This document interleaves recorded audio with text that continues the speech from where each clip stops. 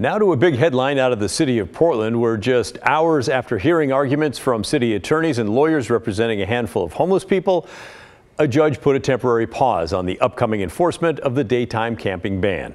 Enforcement was supposed to start Monday. Not anymore. Here's the order from the court that was filed just a few hours ago. The judge writing, plaintiffs made a sufficient showing to warrant preservation of the status quo so that upon a final hearing, full relief may be granted. Some of the best legalese you'll hear all night. Attorneys for the city argued that the status quo is not working, but the judge sided with lawyers from the Oregon Law Center representing Portland's homeless population. The proposed ban would not allow public camping from 8 in the morning until 8 at night. It would also block camping near schools or in public parks. People could receive one warning to move every 24 hours, and after 2 warnings, police then would have the authority to arrest that person with penalties ranging from jail time to a $100 fine, maybe even both. And all that is contingent on the police officer being able to prove that a shelter bed is available to that person before giving them a warning or arresting them. In court this morning, those Law Center attorneys argued that the Portland camping ban ordinance is vague and difficult to understand. Still, attorneys for Portland say the city has the right to decide what public land can and cannot be used for. Camping, for example. They claim the daytime camping ban ordinance is not a broad ban on camping because it does not stop people from standing, sleeping, or lying down in public places. But as you heard, the judge put the enforcement on pause for now. Her order will remain in effect until a final hearing and decision is made in the case, or if there's another order that supersedes her temporary injunction. In the meantime, Mayor Wheeler released a statement within the last 90 minutes that reads in part, "I believe the status quo is not working, but the court's decision leaves the status quo in place. The court's decision today makes the city's work harder, but the city is going to continue this fight, and we hope to get a better understanding of the court's reasoning during this litigation."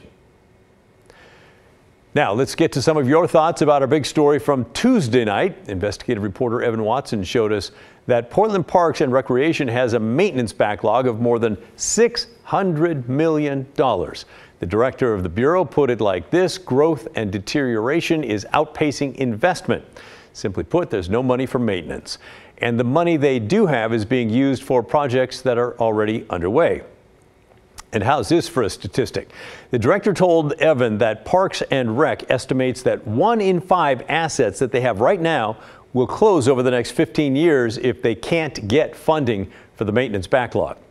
Well, let's start with this email from Stephanie. She tells us, "I have attended 3 meetings with Parks and have been told there are no funds for maintenance.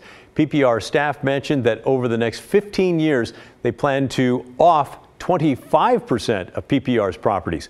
Portland is known for its parks, and this would be an outrageous slap in the face to all Portlanders." So instead of 1 in 5 properties, like the director told Evan, Stephanie has heard it's 1 in 4 that could be gone. All right, Stacy wrote to us, "So disgusted with Portland Parks. This is a department that throws the baby out with the bathwater. The system is broken and the department has never been held accountable. We have fantastic facilities that people love and just want to be fixed. Why didn't they ask for a maintenance levy if that's what they needed? It's excuse after excuse after excuse. I am not impressed with their leadership." Jan agreed. "Are the residents and taxpayers supposed to find a solution to the degrading assets? Where have the Parks Department officials been while these properties decline? Seems like a job description review might be in order." And we'll end with this from Matthew. "Portland residents are exhausted and overtaxed. It appears to me the choice is clear. Tax ourselves more or right-size the Parks Department. Parks needs to trim low-use, high-expense facilities in order to repair the facilities that remain. They cannot afford to provide every desirable service for every resident's wishes. It's called budgeting, and it's about time they had one."